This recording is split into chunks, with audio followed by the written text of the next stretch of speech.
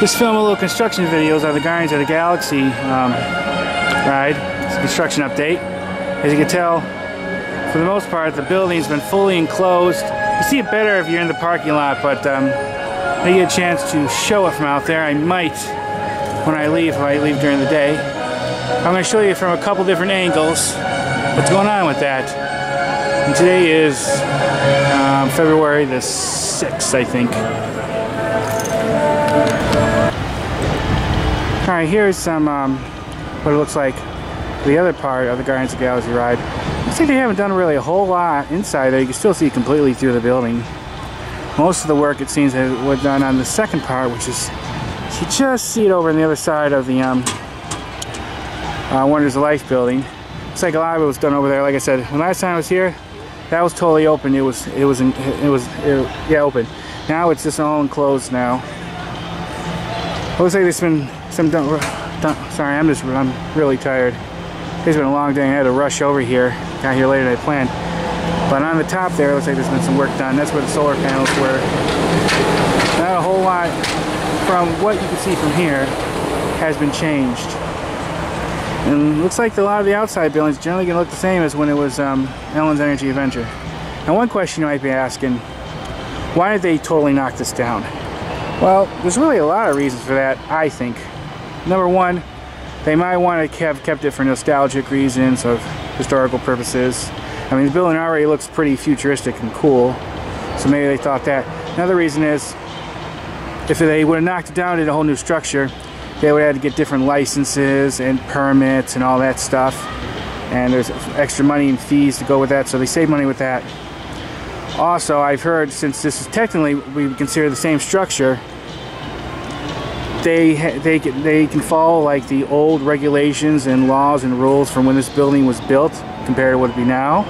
That's what I heard. So I think there's maybe a variety of those reasons why they did it this way, why they kept that. Or maybe they just decided that the design was what they were looking for and decided to keep it. I don't know. But I'm not an engineer or construction expert, so I'm not sure if it was easier to keep this or knock it off fully down. I think it's something to have to do with one of those reasons I mentioned, or it could be one I didn't even think of. But I mean, in my opinion, I'm happy they kept it. Basically, kind of a relic of Epcot history by keeping this building. They easily could have got rid of it and did something totally different. So I think it would have been a shame. I thought the building, which formerly is now Ellen's Energy Adventure, looked pretty cool out here, Universal Energy. So I mean, I like the look of it. And it'll be interesting to see what the final product will be. Who knows, the outside could look totally different, but I don't think so. They haven't really changed out here too much, except here in the front, and of course the roof. But maybe they'll put solar panels back there, who knows. But you can still see to the back of the building. So you can see all the way through the other side outside. So eventually, that will be closed up. And you see a worker right there. Okay, well, I want to do a quick construction update on the Guardians of the Galaxy ride. I'll try to do this another couple months or so and let you know how it looks. If I film anything else, I'll just tack at the end of it. If not, thanks everyone for watching. Alright, bye everybody, bye. Here's another inside look. See construction equipment and supplies right there.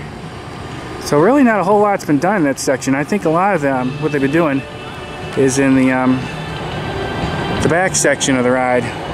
You really can't see behind those trees, but I showed a little bit when I first got here. So yeah, well, these things take a long time to build.